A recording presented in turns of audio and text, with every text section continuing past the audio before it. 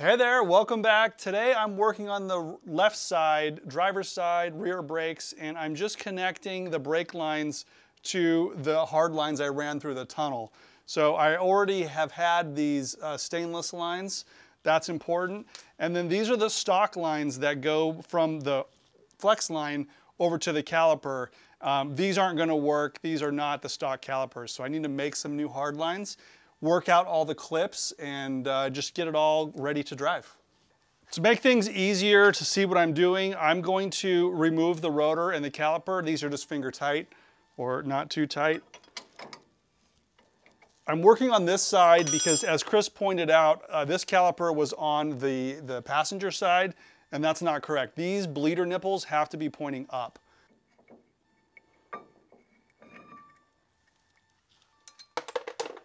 And I opted for some Allen head flathead screws to go here, as opposed to the flathead screwdriver ones.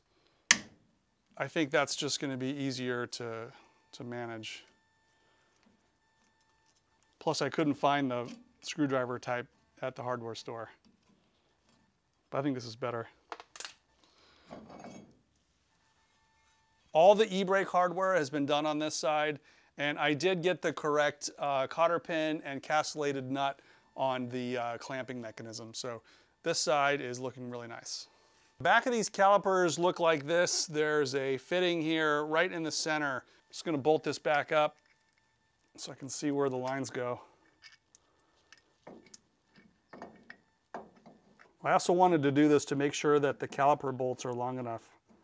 Looks like I can go another 5 millimeters longer and not hit the rotor. This is one of those jobs that would have been easier to do with the lift, but this should only take me a second, and by the time I got the lift out, I would have spent probably, it's about 45 minutes to get the 356 moved outside and so forth. So I'm just getting this clip put in real quick, and we'll just move on.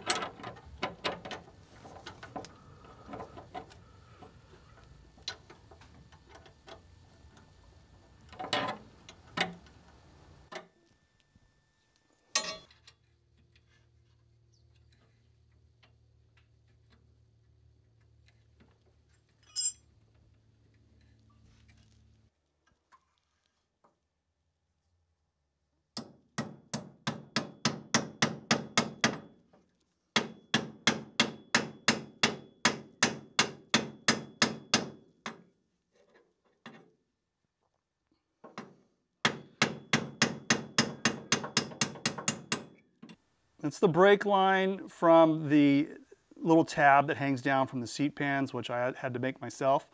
And then the brake line runs through to the trailing arm and gets that clip I just hammered in. That might have been hard to see.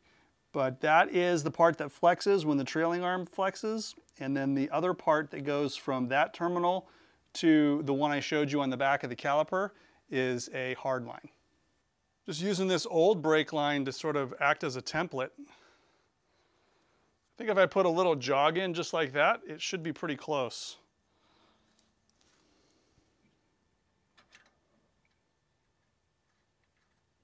Yeah, that's pretty good. I just need to extend, instead of bending down like this, I just need to go about another 3/4 of an inch with another terminal like this, and it should go right in. So let's go to the bench.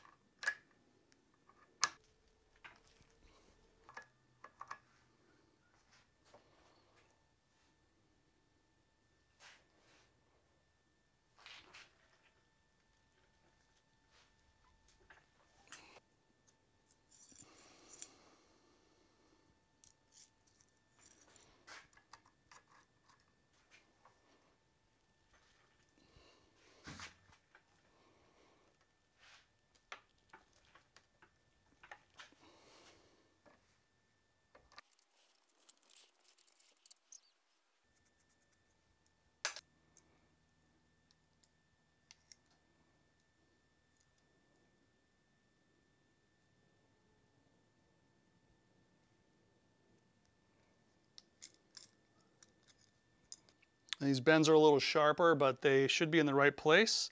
Now I just need to mark where I want to cut it, and then I'll reflare this.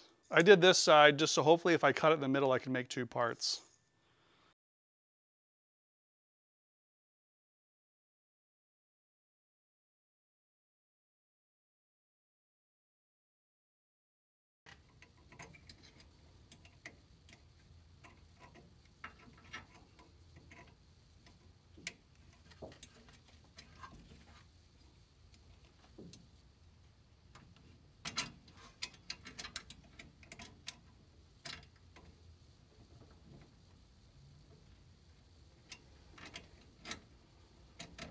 Okay, slight change of plans on this shape of the bends. So what happened is I was able to get it in the flex line, which is rigidly mounted to the trailing arm, and then to the caliper, which is rigidly mounted to the trailing arm also. And what ended up happening is it was hard to get these started, and then when they did, it ended up being too short. And I think the problem is it's just not enough material to be able to stretch it, because you got to kind of shrink it to fit it inside both cups, and then when you tighten it down, you got to stretch it. So this is just a test bend, but this is what I now have in mind. So when I tighten both ends on the, both sides are fixed, so when I tighten them down, it'll stretch it sort of into that not quite 45-degree angle, but it's going to allow it to stretch.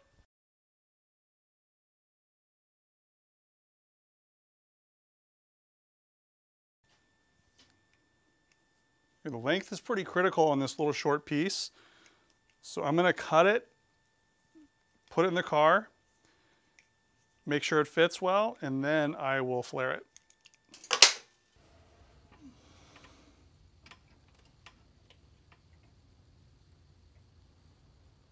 Okay, that's it. I was much happier with the second rendition of this.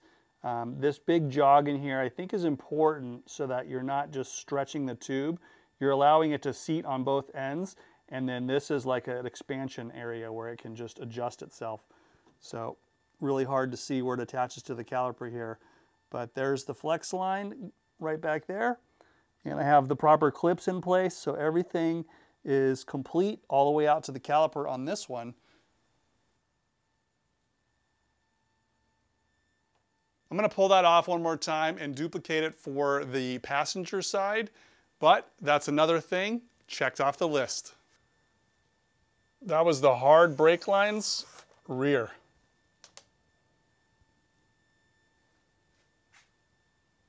Still 32 left to go.